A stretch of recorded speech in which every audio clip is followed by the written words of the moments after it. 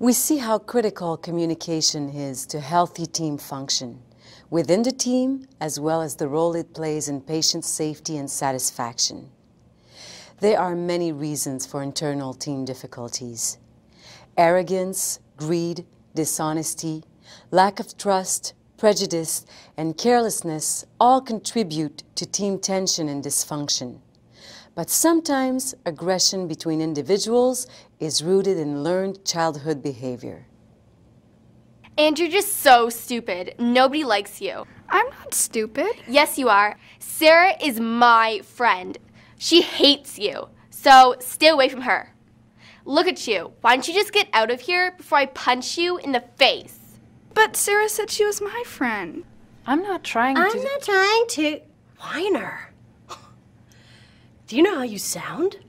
Worse than ridiculous. You know, that's why no one told you about pub night. Why are you... Things were so great until you came along. You ruined everything. It would take this much to get you fired.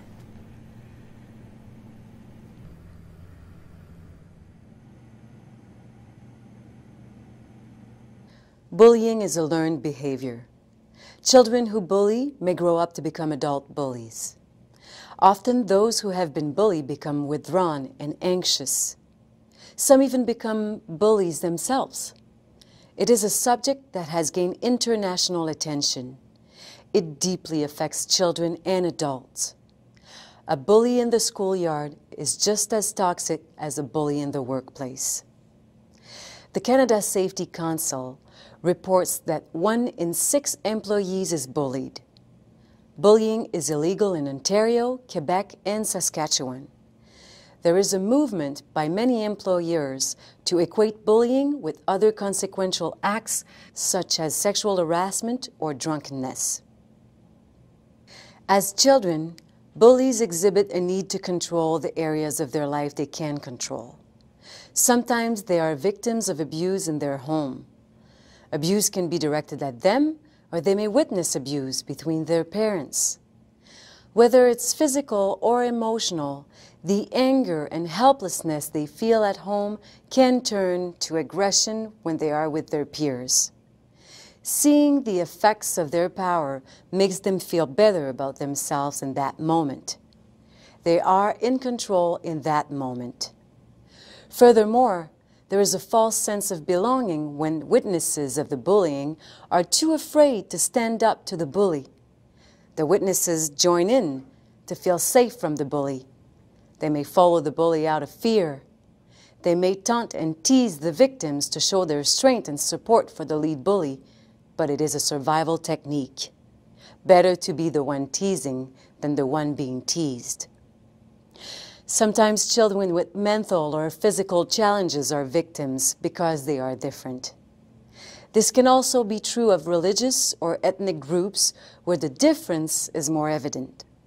Children who have same-sex parents or parents with visible disabilities can be singled out. McMaster Professor Aaron Chatt describes adult bullying behavior as repeated insults, snide comments, sneering or smirking in conversation, spreading rumors, and ignoring or ostracizing someone.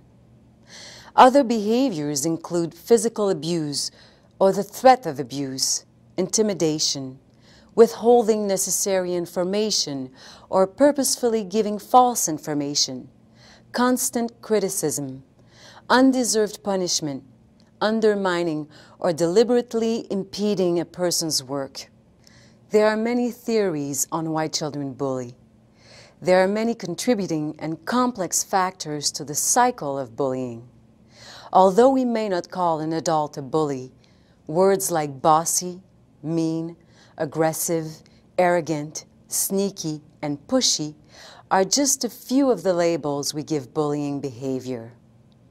Communication is a critical factor in the ongoing health of working teams.